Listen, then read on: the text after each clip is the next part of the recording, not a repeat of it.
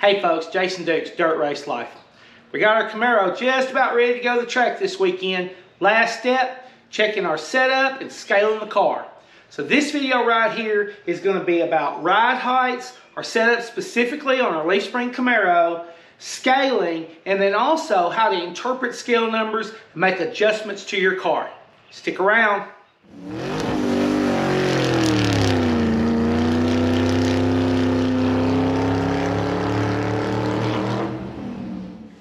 So right when I'm going to scale the car, I like to do two things. I like to go around, I set my air pressure to what I expect it to be for the feature. Feature's the paint race.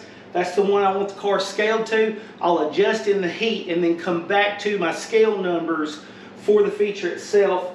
I take my stagger measurements at air pressure right before I scale, and then I like to take and just write them down.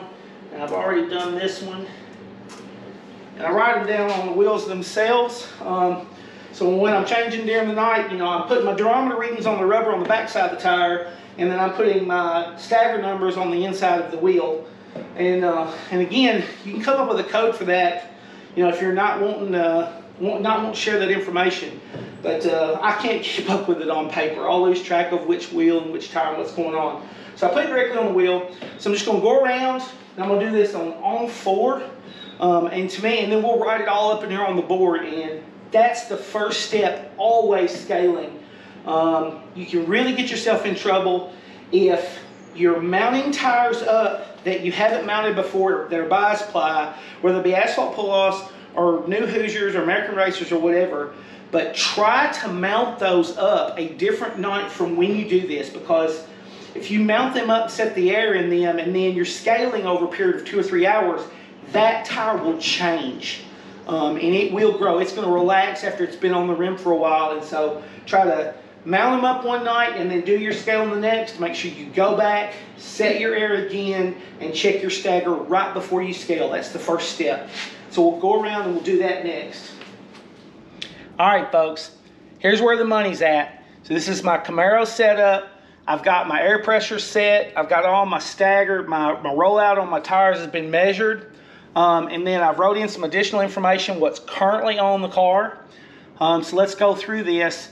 So for example, these are asphalt pull-offs, and so, air pressures, I'm running 9 pounds on my left front, 8.5 pounds on my left rear, 13 pounds on my right front, 11 pounds on my right rear. This is a setup. These are my air pressures for a smooth, dry slick, medium bank, not real aggressive, bowl banking, anything like that. But yeah, and on this setup right here, like that right front on that asphalt pull-off, that won't be on a bead lock. I don't have a problem with rolling those off or anything, but I wouldn't go any lower. And if a track was rough, I would have this blowed up to more like 15 pounds. That 11 pounds on that right rear, that is on a bead lock. I'm running, this is on 1510 rims, and so like this setup is 30-35 Hoosiers on 3 of these, and a 30-45 on the right rear is what this currently is. And then you see these rollouts, so 81 and 5/8, 81 and an 1/8, 83 and 3/4, 83 and a half. So you see my stagger difference right here on the front and the back. So I've got roughly 2 inches here on the front, and I've got a little more than 2, about 2 3/8 here on the back is what that stagger currently is. I'll vary on stagger. I'm not real worried. I always want to make sure I have a little bit of stagger on the front, but I'm not real worried about it. I pay more attention to my scale numbers than I do my stagger on the front, and I just use it if I need to, to change the numbers, especially at the track. I'll take and put a taller right front or a shorter right front on at the track if I need to put some bite into or take out of the car. That's a quick way that you can do it with more than just changing the air pressure. Remember, you don't want to change your air pressure more than 2 or 3 pounds trying to change the weight of the car. You can really get yourself in trouble because you start making your tire handle differently. Your car's going to drive different, so avoid that if you can. All right, let's talk about springs. I'm running Avco 5.5, 9.5 inch springs on the front, on cups, stock position cups. I'm not running weight jacks because the shocks are through the center. I'm running 900 pound on the left front, 800 on the right front. So that is a right front soft setup.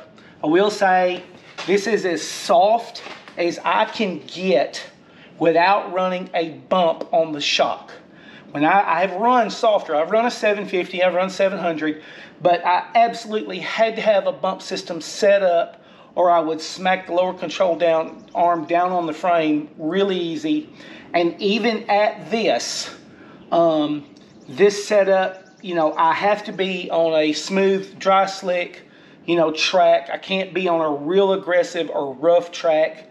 And I can't slam the right front off into off into the berm or anything like that, or I will go down on it. So I'm right at the limit, and that's with the right front on the scales weighing like 650 pounds, somewhere in there. So I'm right at it at 800 pounds on a Camaro. All right, so you've been warned about running real soft on the Camaros. That's, to me, that's as soft as I can get. On the rear, 200 pound on the left rear. I got a 175 on the right rear. This is with me running like 53 to 54% rear on a 3,200 or 3,000 pound car, according to kind of where I'm running. I'm usually always making sure I either hit the 3,200 or the 3,000 or 3,200 pound total weight. Keep in mind, this right here, I would not go softer than this, and depending on the total weight of your car and what your rear percentage is, you know, you may need to be at 225 and 200 or 250 and 225. How do you figure that out? Well, one way that's real easy to look at is just to look at on the scales what your weight of your rear end is. So like, for example, on a 200 pound spring, you know, my left rear, I'm sitting, you know, 800, 900 pounds in that area on a 200 pound spring. And so if I was in a 3,400 pound car, well, if I had 53 or 54, 55% rear weight or more, and this left rear was weighing 1,000, 1,100, 1,200 pounds, according to where the bite was at, I definitely would need more than a 200 pound spring. You know, if it was at 1,000 pounds on my left rear, I'd probably be on a 225. If the left rear weight was all the way up at 1,200 or 1,300 pounds, it was really this crazy high, you know, left rear percentage going on here that worked for the car, I would think that spring would need to be up in the 250 area, just depending on bite.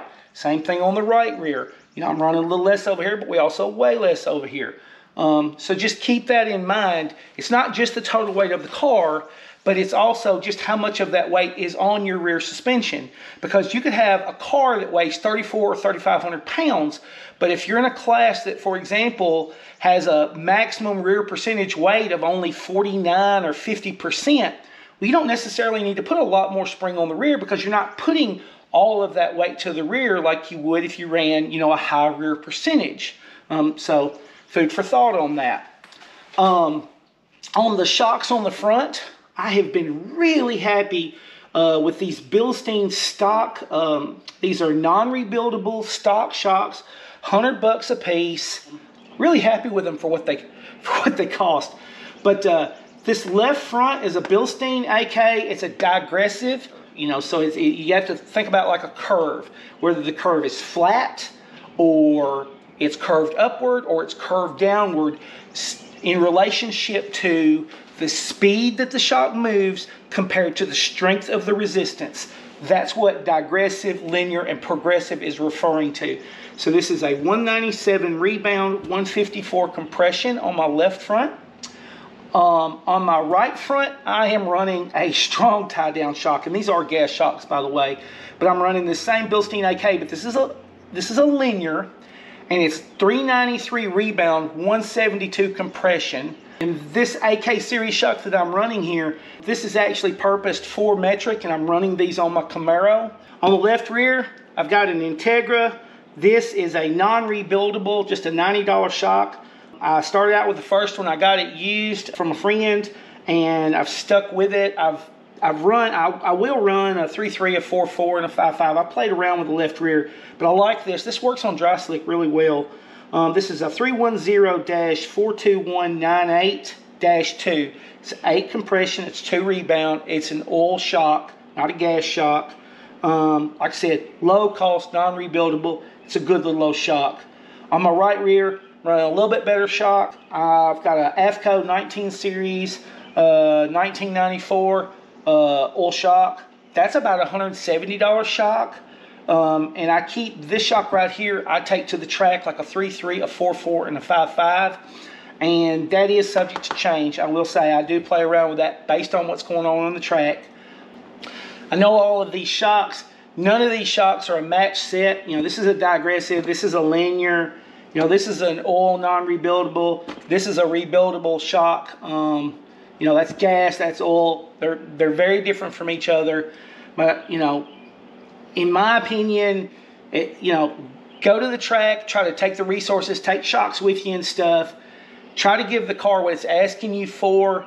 Even, you know, like, okay, so fine, it's not a match set, and it's not, you know, what some shock builder has put me on. And the shock guys, they're good, and they can put you on a set. And it may be similar to this, and it may be something completely different, but it's matched and it works. So it's a little bit of trial and error there. When you're doing like this and you're just working through your resources and everything, you've got to, if you do this, make sure that you're taking a lot of options with you to the track. Look to go to the play days.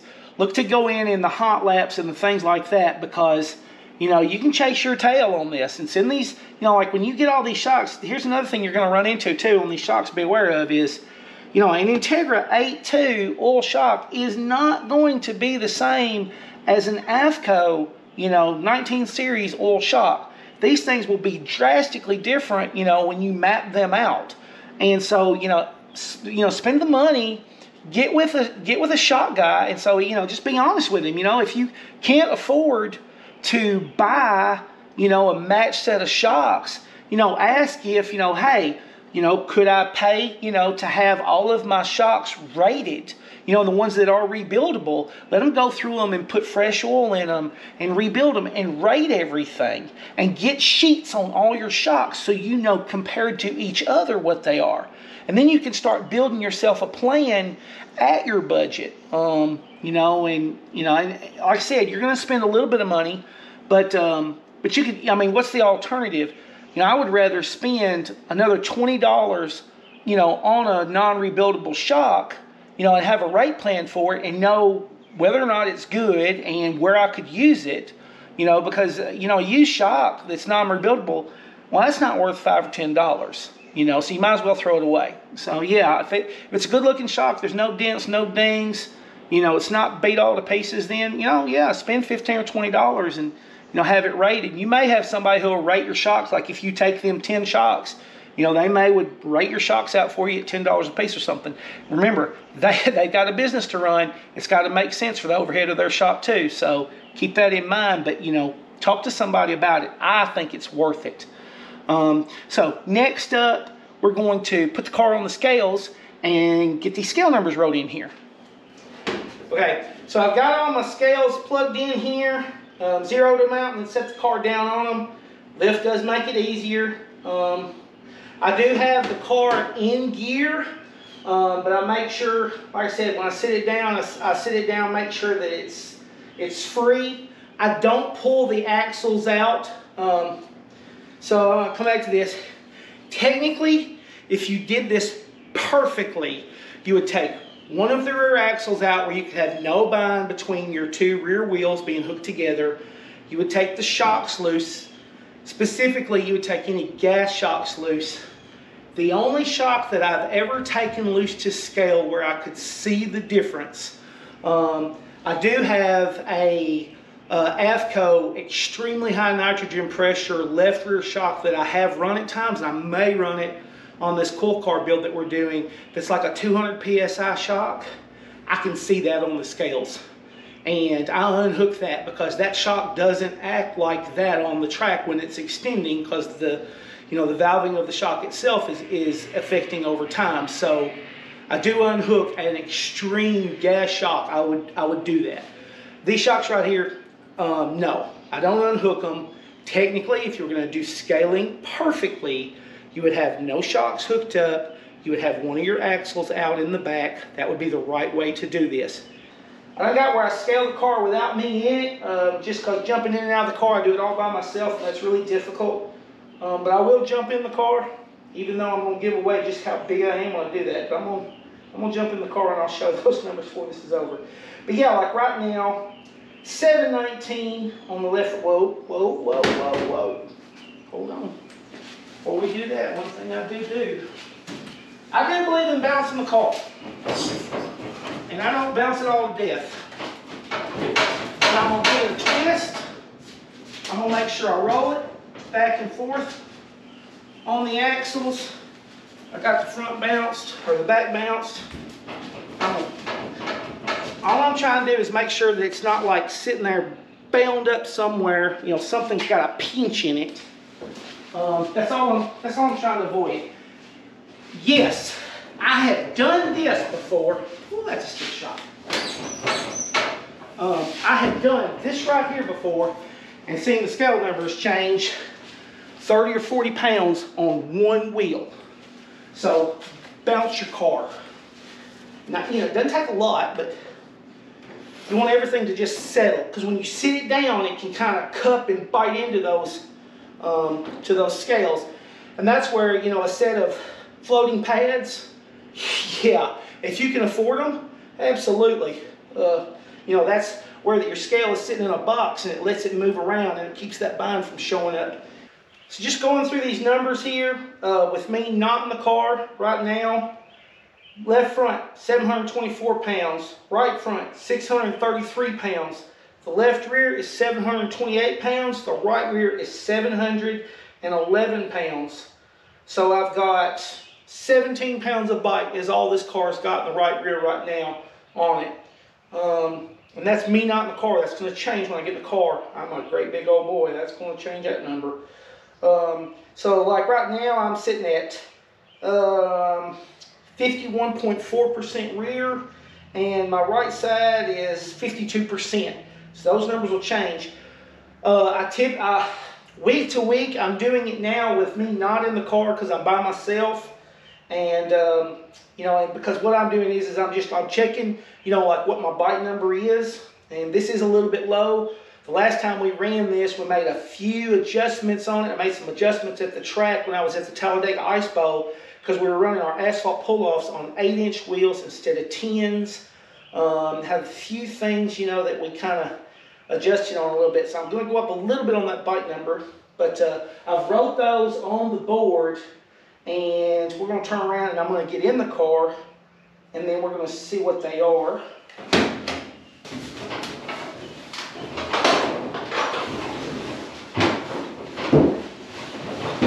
Y'all didn't think I could fit in there, did you?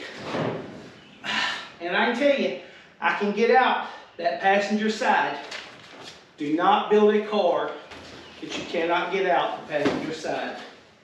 We call that a death trap. Don't build a death trap. All right. So I'm in the car. I'm by myself, so I'll give it a little shake. I'll let everything settle down. And let's see where we're at. So I wrote these down here. 822, 26.2.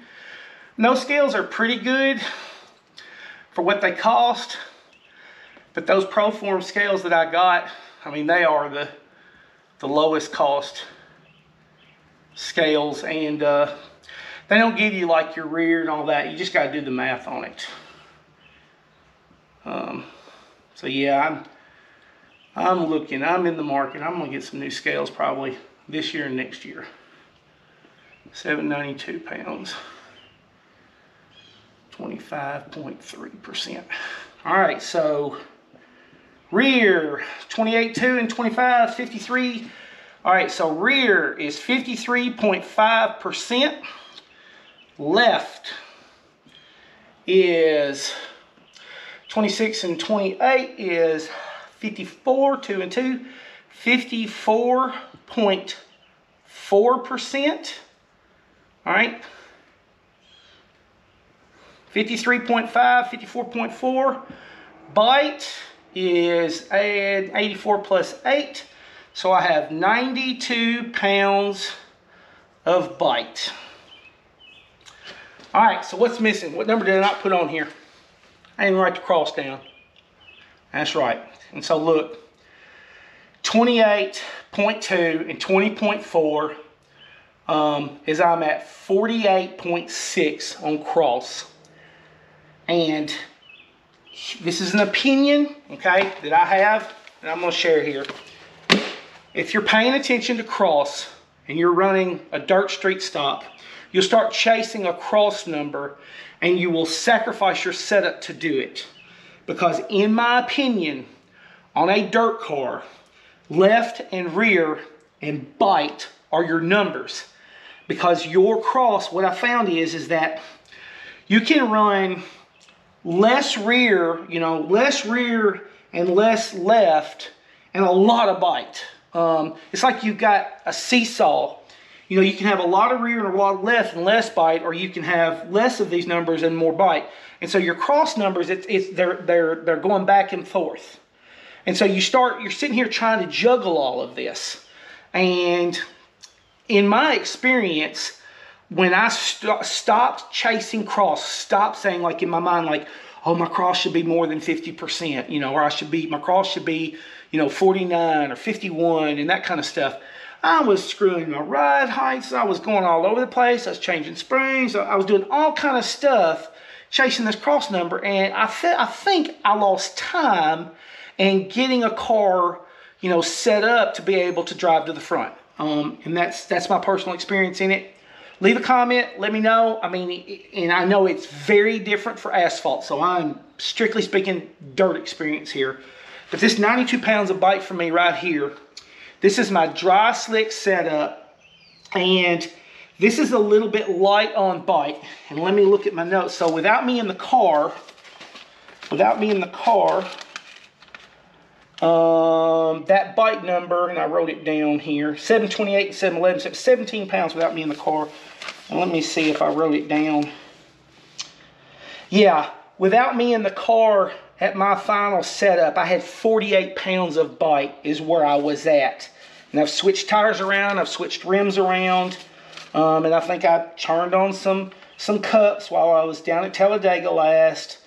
And, for those reasons, so like a couple of things were a little bit different. I was running a little bit less rear. I was running around 52% of rear. And I got my rear up to 53.5. They asked me to bolt weight on at Talladega, and so when I went down there, I was running at 52% rear, and so that car now, I'm probably got a full load of fuel on the car because it's still got the same fuel, and I got put out of the feature race early, so I still probably got a pretty full load of fuel on it. And I bolted on. I think I did bolt on about 100 pounds. I was right at 3,000. I think they asked me to go to 3,100 with the car, which I did. It didn't make a difference to the car. It helped it, to be honest, because I put it all on the rear.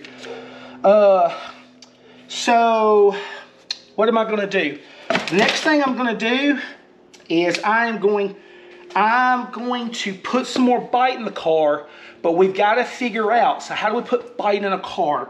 Well, we can turn on cups and we can change shackle locations if we got multi-holes on the rear of a leaf spring car. But what do I want to do? Do I want to go up on the right front or down on the left front? Or do I want to move the left rear shackle hole location down, or do I want to move the right rear shackle location up? So, and every one of those things will change this. And since I made changes at the track, I suspect that my ride heights are probably a little different from last. So the next thing to do, so you see what I did here in order. I set all the air on the car. I got all my staggered numbers and everything like that. Got the tires on it and stuff. Then I turned around, documented where I was at with everything. Then I put it on the scales and saw where I was at. And now I'm going to measure the car, because you set ride heights and everything, and then you turn around and you scale it. Well, now you're changing your ride heights. So there's an order of events to go through. For me, this is the right order to go through in progression. And if I was first starting out with a car and it was a first build, or I just got the car, I am going to first get the ride heights close is the first thing I'm going to do. I am going to change that order, but I'm still going to end up coming back to this when we get into the actual tuning of it. So let's talk about ride heights. That's next. When it comes to measuring the front ride heights, I just use a square. So this is a 12-inch steel ruler square. It's got a base on one end, and I set the ruler flush on one end where I can just sit it on the floor. And so that's what I do. I sit it down and I sit it where the ruler is just going across my front lower control arm bolt right here. And then I'll just take a dry erase marker and reach in and I'll mark that center of that bolt. Just like that. And then I can pull it out and look at the ruler. And that's telling me. So I'm using that center of that bolt on the front right here. And so that's not the bottom of the frame, but it is a very accurate place to get measurement. And this difference between these two bolts on the front there is going to tell you exactly how much angle left or right you have in your car. And so I'm going to do that on both sides and then write those down on the board. So on the rear here now, I do Camaros significantly different than probably a lot of people do. The one consistent place on a Camaro rear end for me is the front eye bolt of the leaf spring. And I can't really show it on the video with the tape measure or with this ruler right here up in there actually at the bolt. But it's at 8 3/8 here. And so I just mark it right there. And that's where it's at. And so I do this on both sides on the back. Just to keep in mind, this bolt sits lower in the frame on the rear than what the front is. So these numbers are real close to the same front to back, but this car does have about 2 inches of rake in it. But these are consistent places that you can measure, and I can go from one car to another and the frames are made slightly different, but where that bolt's at, that will tell me the true rake in the car. So that's how we do that. I've got my ride heights recorded now, and you see the car, the ride heights are very flat to each other. 8 1/4 on both the left front and right front, and I've got 8 1/4 on the left rear and 8 3/8 on the right rear. And so this car probably does have, the right's probably up just a little bit, and it's just difficult for me to measure because that's only an 1/8 inch difference right there. So this car is not sitting flat. You have to keep in mind these measuring points that I use for a Camaro and for any Camaro, I consider to be the most repeatable with differences going on with different people's frames and how they built the cars and stuff, because I'm in the center of the bolt on the lower control arms, and then on the rear end I'm in the center of the bolt for the front of the leaf. And so regardless of how the frame is and where your rail ends up below, or if it's rusted away and been replaced with something or whatever, these numbers represent what would actually affect how the car would drive. And so that's why I use them. If you took a straight edge and you were to like put under my car, if I took a 6-foot straight edge and ran down through there with like the front stub across to the rear, this is like 2 inches. This car does have like 2 inches of rake. It just has to do with how that these bolts are at a much higher point in the front than what like these bolts are in the rear. So that's about 2 inches of rake in that car. So don't let that confuse you. And I'm looking at this, and this car is too flat for me. I like for my car to be over onto the right side. So I like my right side to be just a touch lower than the left on this Camaro. That works better for me. And I don't want the right front though to be any lower than it is. And I'm looking at this, and so now it's like you're trying to figure out like, okay, we want to add some bite into the car. We know we can't move weight to do that. We have to do that in ride heights, in the jacks and the shackles. That's how we have to do that. And so when I look at this, I know if I want, what I'm wanting ultimately is I'm wanting for this left rear tire to weigh more on the ground than the right rear, and I want to increase it by another 20 to 30 pounds here at least. All right, I want this up at like 120 to 130, somewhere in there is where I'd be happy with this and a feature dry slick setup. And so there's several ways that we can accomplish this. And you have to think about this. Think about this like it is a 4-leg chair. And when I say that is if you were to make this leg on the chair taller and it pushed down more, that's going to get heavier, and then the opposite leg on the right front would get heavier, and these two would get lighter. And so it's like a seesaw. If I run a weight jack and a coil car down on the left rear, then that in turn is picking the car up on the left rear. I'm picking the car up on the left rear. That's taking and pushing the car down on the right front, which is making that weight go up as well. All right? And it's having the opposite effect on these two, because as I'm picking up here, in essence, what I'm doing is I'm lifting weight off of the left front and the right rear. Okay, so that's one thing we can do. If we took the right rear and we looked at it, and we said, well, if I wanted to increase my bite on the left rear, what would I do to the right rear? Well, if I let the right rear down, if I was to take a weight cup and turn it up, where that the spring wasn't being pressed down on as hard, what that would do is that would take and it would apply less pressure on the right rear, which in fact would apply less pressure on the left front. The left front would get lighter, the right rear would get lighter, the left rear and the right front would now be carrying more of the load, so I'd increase on my weight here and I would increase on my weight here. Same effect works up here on the right front. If I went down on the right front, that is also going to press down more on the left rear. My weight would go up. If on the left front, I would come back off the jack on the left front so that I'm pressing down less on the left front. That in effect less on the right rear. And so now that creates more weight. So I can move any of these four and it would make my bite go up if I moved this one to be more weight, or the right front to be more weight, or the left front to be less, or the right rear to be less. All of those would result in this bite number increasing. If I wanted to decrease it, it would be the exact opposite. Now, when we're setting up a car and we're looking at ride heights, that's why that, you know, as far as tuning it week to week or making slight changes, I believe the right approach is to scale the car and then determine your ride heights to figure out which way you want to go. Because I know I want to increase my bite, and then I turn around, and now that I know what I'm wanting to do, I'm wanting this to weigh more, then I say, well, what heights do I want to change?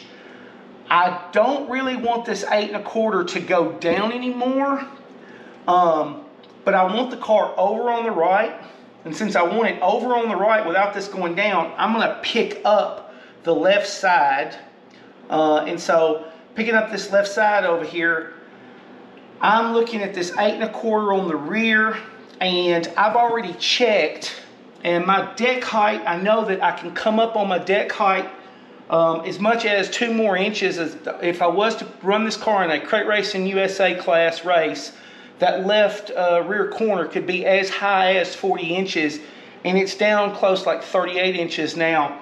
So I believe my best solution for me to get my number I'm after is to take and go down, you know, 1 shackle hole. So I got this shackle, you know, on this left rear right here. Right now it's in that hole. I'm going to move it to that hole. That's 1 inch of difference right there at the actual end of the leaf spring. That's going to create a 1/2 inch of pressure at the rear end itself. And when I say a 1/2 inch of pressure, it would be like turning a weight jack down on a coil car by a 1/2 inch. You know, think about it like that. And so that in effect is going to make my bite number rise.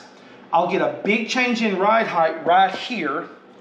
I'm going to get some change in ride height on my right rear, because when I pick up on the rear end on either side, I am lifting the rear end as a whole. So I'm going to take and apply, you know, this tire is going to get heavier. I'm going to push down harder. The rear end's going to raise up. But at the same time, that's taking weight off that right rear, and it's going to rise as well. I may pick up the left front just a touch, and it may want to compress the right front. We'll have to see where we're at, because we may have to do a juggling act where that we'll pick this up initially, and then I may have to come back up with the cup. And that's where a lot of people get lost on setup, because you can kind of chase it. You know, I could initially make a big change right here. Then I'm coming back, and on this cup, I don't want to be any lower, so I'm turning my cup down to press back on my right front. Well, I may find that, you know, hey, that made too much bite for the change I had. And so then you're coming back across and you're saying, okay, you got to look back at your 4 points. You know, I may actually take and say, well, I want to pick up on both of these just a touch, and that way I can take a little bit back off of this. So you're balancing. And you have to go through this, and that's why I say if you set up and you put your car on the scales every week and you make minor adjustments, after a while it gets where it comes natural to you kind of what to do. So let's move that hole down on that shackle on that left rear right there, and then I'll rescale the car and remeasure the car, and we'll put those numbers up on the board and see where we're at.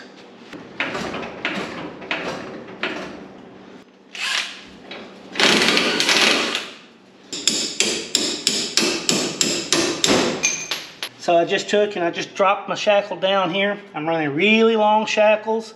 That's another one of the things that that I do that has to do with the angle of the leaf springs.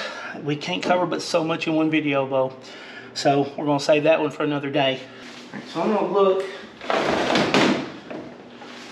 right here. And I can tell y'all, in or out of the car, bite like this right here, I hit it at 17, and then when I got in the car, 17 turned into 95. And then I changed the bite. If 17 went to 27, 95 will go to 105. I can just tell you that from experience. I've learned that. So now I've went from 17 pounds to 41 pounds of bite. So we're in there. That was one hole. It was a 1 inch. There's 1 inch spaces on those holes, and that was one hole on the left rear. I'm gonna jump in the car, get the numbers again, put them back. I'm going to wipe off the numbers we had, put the new numbers on, and then I'm going to take all the measurements for ride height again. We'll see where we're at. So I went on this left rear, went down one shackle there, one shackle hole, and I ended up in actual ride height. I moved it 1 inch on the shackle itself, but in real ride height, I got 3/8 of an inch increase is what I got right here. Now, when I picked up on that left rear, look over here, the right rear also came up. I came up from 8 3/8 up to 8 1/2, okay? And then on the left front, how did it affect it? I picked up, I could tell there was a slight change. I believe I'm at 8 5/16 down this left front. The right front didn't look like it moved. It may have, it's just in the margin of error. It looked like I'm still right at 8 1/4. In reality, I probably did compress that slightly. What I was looking for here is I wanted to be slightly higher on my left front than my right front. I like for the car sitting at ride height with me in it. I like for the car to be just slightly over on the right side. That works for me. I've gotten happy with that. And you see I'm showing a 16th here that I can measure on the front, and 1/8 inch I can measure on the rear here is what this is showing. Now let's look at our scale numbers and see what happens. That was one change on this left rear, moving a shackle 1 inch, and you'll see, let's just start with the left rear. So I picked up weight on this left rear by doing that, because when I went down a shackle hole, that leaf spring is pushing down harder on that tire holding the car up. I went from 884 up to 902. Since I'm pushing down more on the left rear, that has taken some of the pressure off of the right rear. The same thing that made the ride height rise on the right side also took weight away. So now I went from 792 down to 775. Look on the left front. I was on the left side of the car when I pushed, like I said, I went down on that shackle hole on the left side, and it also lifted the left side overall. And that's why you saw me gain a 1/16 of an inch in ride height, and then also in weight, I went from 822 down to 806. Picking up on that left rear, I pushed harder on that right front by doing it. Look, I went from 639 to 658. And then as far as the measurement goes, again, my common sense is telling me I probably have compressed slightly right here, and it's just not really measurable at such a slight amount. But it did. Percentage numbers track to the same thing. 26.2 went down to 25.7. My 20.4 right here went up to 21. And then the left rear from 28.2 to 28.7. And then the right rear 25.3 down to 24.7. An interesting point right here, and this is a concept to get another one of them get locked in your brain. We did not physically move weight Therefore, our rear percentage and our left percentage should not have changed. Only way you change rear or change left is to physically change where something is positioned in the car or where weight is bolted onto the car. And this, like I'm 53.5 to 53.4. The scales I have only read to 0.1%. I don't have a resolution. That's a margin of error. That's 0.1%. So, you know, I'm on my scales and it'll flicker between 4 and 5 or 3 and 4 like that. So that's margin of error. I'd say that's the same for rear. On the left, 54.4 stayed 54.4. If you are changing your ride heights and, you know, your cups and stuff when you're scaling and you're seeing these numbers change, pause and look for a bind in the car. Something's going on. You've got a rubber somewhere hung up. There's something weird happening with your car. See if you can find that, because you probably do have a problem. These numbers should not change. So that can be an indicator of something you need to look for. And then look right down here at the bike. We went from 92 pounds up to 127. And so you see that was a shift between both of them. You know, an increase here and a decrease there that together resulted in a change of 127 pounds of difference between the two. So I know that this car right now in my shop is about 60 to 70 pounds light to the next race that I'm going to run. I'm going to run this car in a 3,200 pound class race the next race. I am not, however, going to bolt that weight on in the shop. And this is a suggestion that I have for other racers. Scales will vary track to track, and I want them all to be accurate. I'd love for us to all be on, you know, a level playing field. But I can tell you there are 7 different tracks that I normally go to throughout the season. Some don't have scales. They have weight requirements and no scales, no way to enforce it.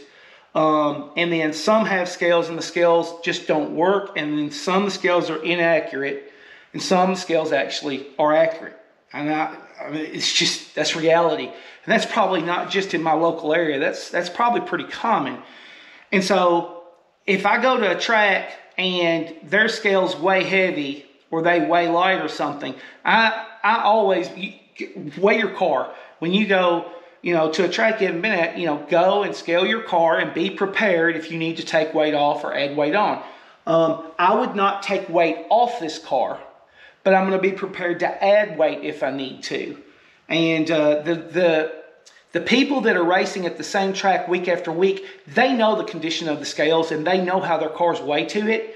And so if you just assume that you're running against, you know, a track that's got a good set of scales that are accurate, and they say you have a 3,200 or 33 or 3,400 pound weight rule, and you show up weighing that much, and then come to find out their scales, you know, weigh way heavy, you know, and your car comes in at 36 or 3,700 on their scales, I guarantee you those racers that you're racing against, that's the only place they're racing, they don't weigh that much. They're making sure they just hit the number they need to on that scale.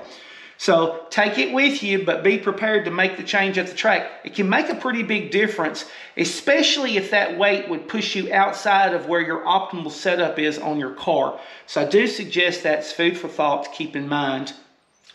So I consider this complete for what I'm going to take to the track to theoretically run in the feature race.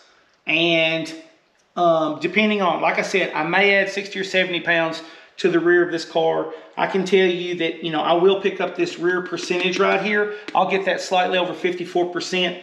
My ride heights will change slightly. I'll probably lose a 1/16 of an inch, maybe an 1/8 of an inch of ride height right here on the rear. But it'll be even. It'll be even, and the car will drive just the same. I'll get a little bit more forward bite off the turn is about what will happen. I'll take this board right here, write this down in the book, put today's date. This is my setup for the feature.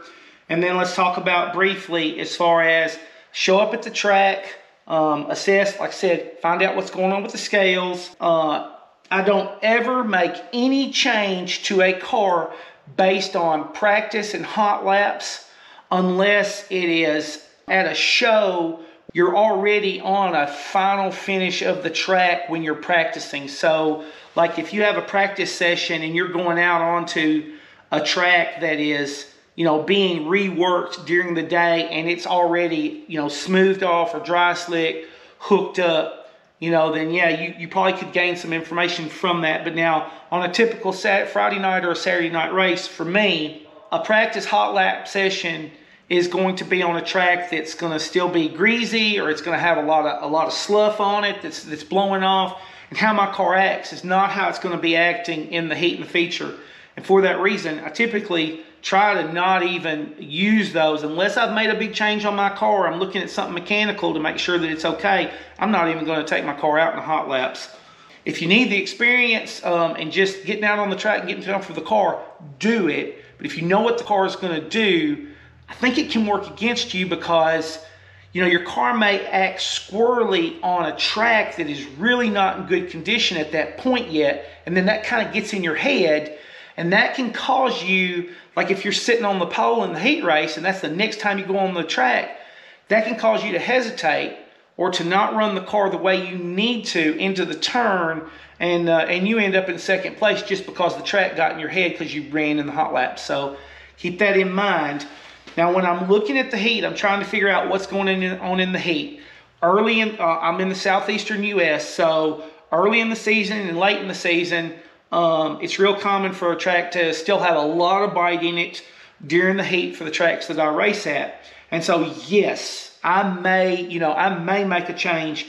If I think a track is really hooked up and it's going to be hooked up good for me in a heat race, I take, and like I said, I'll keep an Avco, a 3, a 4, and a 5 with me. And I may take this 8.2 right here off the left rear, and I may take and put, a 4.4 on this left rear, and I may put a 3.3 or a 4.4 here on this right rear. I may swap these shocks around just for a heat race, and take this hold-up shock off of this left rear. Because I'm trying to slow this down, is what I'm doing. I'm trying to slow this down because if a track, from experience, if a track is real hooked up and I've got this 8.2, this 8 compression 2 relief on the left rear, I'll get into the corner initially good because it's going to keep that left rear weight on, that left tire's dragging, it's going to turn me in.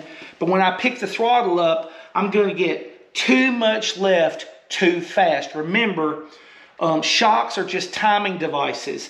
And so this 8 compression 2 rebound, it's going to let me have all of that left rear the second I pick the gas up. And so if a track is really hooked up, that can make me where that I get a mid-turn push. Mid-turn push can push me straight to the rear of a heat race. And for that reason, I may swap this out. And like I said, I'll never take and put this over to the right rear, but I will take and just pull both these shocks off, or pull this shock off specifically, and go to, if I think the track is really rough, then I may even put like a 5.5 on the right rear and a 4.4 on the left rear. In that case, if I think I'm just going to be blowing through some ruts or something, or if you get a track, it's not really ruts, but if you get a track that's like what I call chunky, where that it's gotten tacky, but it's grooving up, and you're kind of blowing through some berms before you get to the top one. Yeah, I'll put a 5.5 on that right rear in that case. I won't ever change my front shocks. These are stock location shocks, and they're a pain in the butt to change. There's probably a gain if you put the effort in there. There's cases where I know that this tie down on this right front, probably if I came off with it on a hooked up track, I could probably be better. But that's where I'm at. I'll leave it. I will make a change here if I need to, and only if the track's hooked up. Middle of the summer here in the southeastern U.S. where I'm at, tracks are typically already getting slick and getting black coming off the turn. And so I'll run this shock right here in the heat race as well. So that's the whole story right there on my Camaro. No shadows, no smoke and mirrors. That's the big picture. All right, folks, so that covers setup and scaling for our Camaro, and scaling in general as a process. For me, this is something that I try to always do one night of the week before we're going to go racing.